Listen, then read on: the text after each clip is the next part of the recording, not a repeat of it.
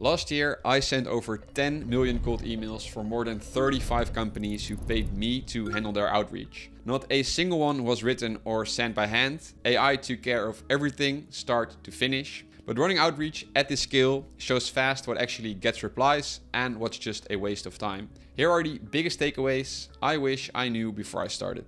Let's start with something a lot of people get wrong, even if they've been at this for a while, which is sending too many emails per inbox just to save a bit of money or to keep things simple. Most people in cold email aren't sitting on one lonely inbox. They know you need at least a few. But what usually happens is you start pushing your luck with how many emails you send from each one. Maybe it starts at 25 a day, then 30, then 50, and before you know it, you're sending 70 or more from a single inbox. When I started my agency, I used to do this myself. I didn't want to pay for extra domains and inboxes, so I just slowly notch up the sending volume. For a while, it seemed to work, but then out of nowhere, everything started hitting spam, replies dried up, and suddenly I was spending way more time and money scrambling to fix things than if I just played it safe from the start. What I learned is this: stick with Google Workspace or Outlook. They're just the best for deliverability. Buy 2 inboxes per domain. Don't get greedy with your sends and cap it at around 20 or maybe 30 emails per inbox per day. Tools like Instantly and Smartly make it easy to spread things out and keep everything running quietly in the background. Trying to squeeze more out of each inbox always seems like a good idea until you get burned. So play it safe, go wider, not deeper, and your setup will last way longer. And that actually brings me to another thing I wish I'd learned sooner. I see so many people get obsessed with fixing deliverability. They run every spam test out there, buy inbox reputation tools, tweak their copy, switch up subject lines, and then basically cross their fingers, hoping something just magically fixes itself. If your reply rate drops below 1%, that domain is done. Seriously, don't waste another hour trying to resuscitate it. I've lost more time than I want to admit, running tests and tinkering with that inboxes, hoping something would bounce back. It never, ever does. It's always easier to spin up fresh domains and new inboxes, warm them up, and get back to sending. Obsessing over fixing a dying domain is like trying to repair a car that's already been totaled. You're way better off getting a new one and just hitting the road again.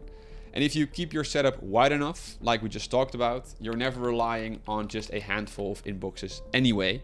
You just rotate in the new ones, keep everything moving, and stop stressing about what's already cooked. Speaking of not making things harder than they need to be, let's talk about follow-ups. I see so many people writing these never-ending follow-up chains, 6, 7, sometimes even 10 emails deep. It's honestly wild. After sending millions, here's what actually happens. Most of your replies show up after email 1. A few trickle in from email 2, maybe some from 3 or 4. After that point, nobody's reading, nobody's responding. You're just making it easier for people to hit spam. So cap your sequence at 3, maybe 4 emails, then just stop. Let time pass, a few months, a quarter, and circle back to that same lead list. Because the truth is, nobody is keeping track of cold emails from 3 months ago. They forget, and more importantly, their situation changes. The person who ignored you last time might actually care this time just because something shifted on their end.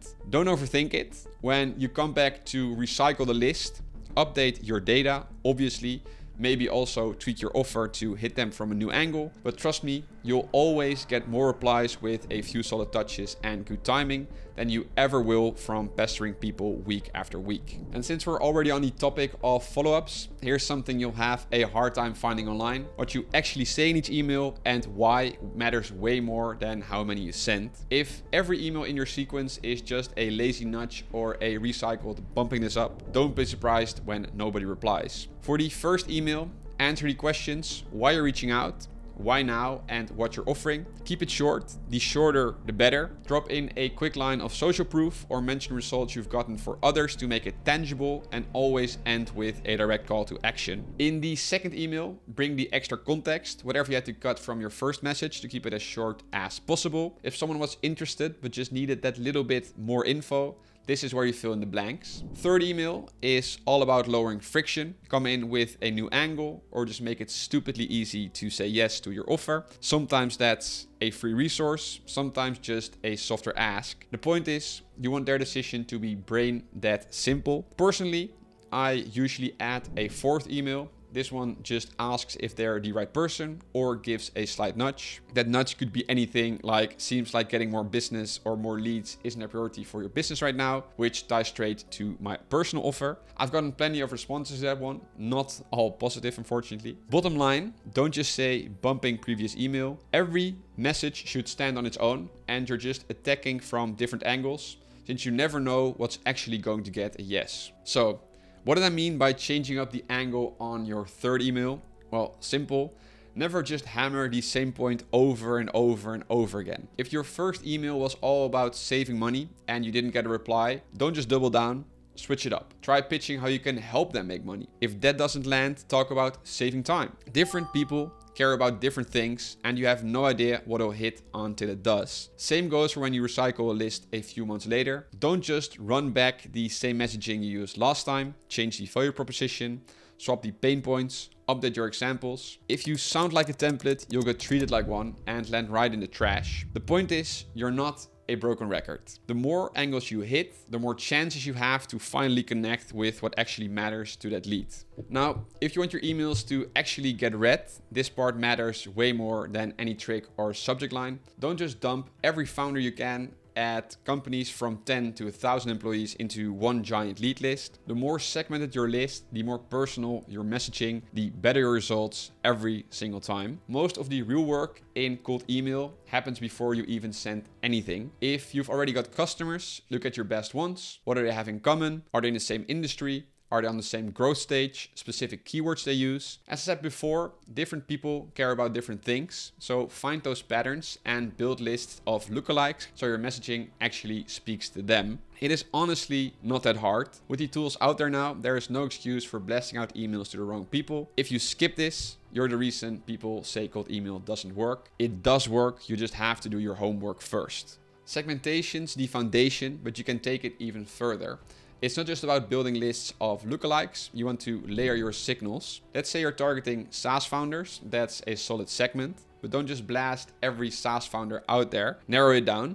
Who just raised money? Who's a first-time CEO? Who's hiring a sales team right now? Every signal you add makes your list smaller, but way more dialed in. That lets your messaging get specific. One data point is just a guess. Stack 3, and now you're reaching people with real intent at exactly the right time.